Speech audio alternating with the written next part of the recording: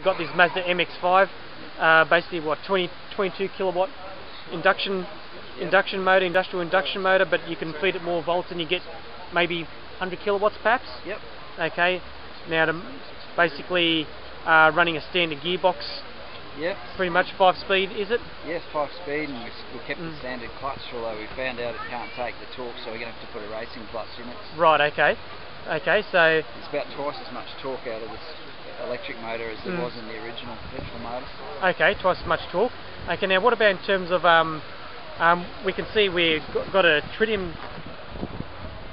controller there. Yep. So it's a Brisbane company. They started out with the Sunshark solar cast, the Darwin to Adelaide thing. Okay, yep. About voltage, what sort of voltage are we looking at? Pretty crazy, 720 volts.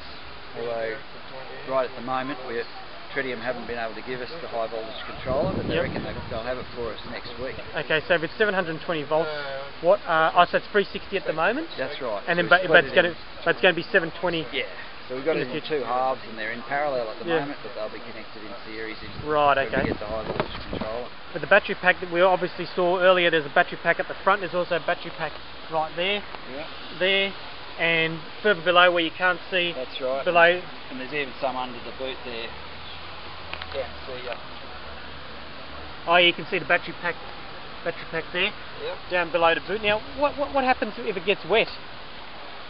Yeah, at the moment we don't really want to drive it through any flooded creeks. Yep. Because it's not all that waterproof. It's not immersion proof, but it's splash proof. Okay. Basically, with the way this is all set up in terms of the battery packs, what we have is they're set into four separate places, four separate battery packs, and when you switch the ignition off, it isolates the four battery packs from each other, so there's no more than 90 volts per battery pack.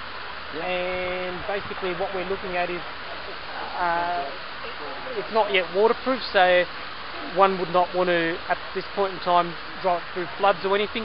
In fact, you wouldn't want to drive a petrol car through a flood anyway, because if you do drive a petrol car through a flood, I've actually heard of people who've done that and they've actually the engine's actually sucked in water and caused a hydraulic lock. So it doesn't matter if you're driving petrol or electric, it's best not to drive through a flood.